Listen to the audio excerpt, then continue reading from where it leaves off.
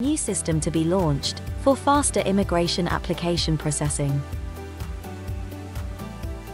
In this video update, we will talk about Ottawa planning to create new system to tackle delays in processing immigration applications. Ottawa says that it will create a new digital platform to accelerate the process of immigration applications after the COVID-19 pandemic underscored the need for a faster shift to a new system. The federal government has pledged in the 2021 budget to spend $428.9 million over the next 5 years to deliver the platform that would gradually replace the existing case management system.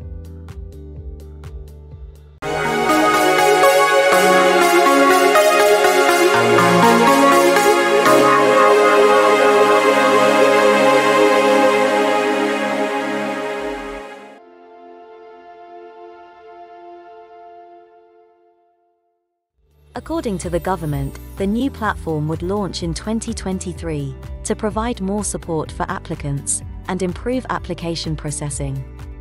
Alexander Cohen, a spokesperson for Immigration Minister Marco Mendicino, said that the new system would assure that our immigration system could handle the increasing number of cases efficiently.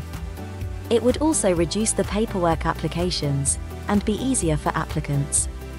Cohen said, intake of applications has significantly increased over the past few years.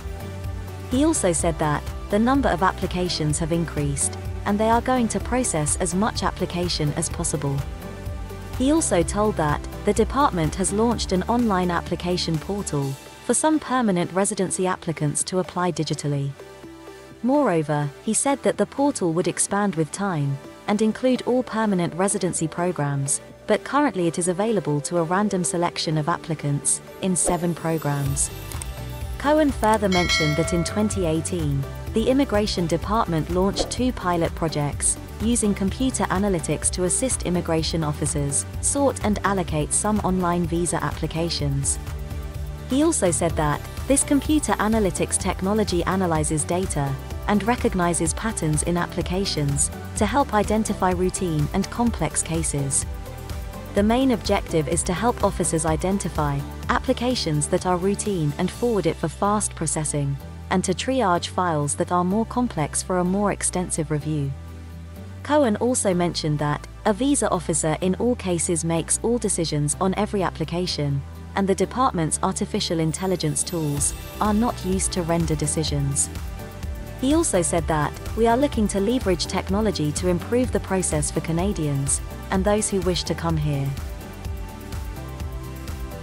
This is the end of today's video. Comment below if you have any questions.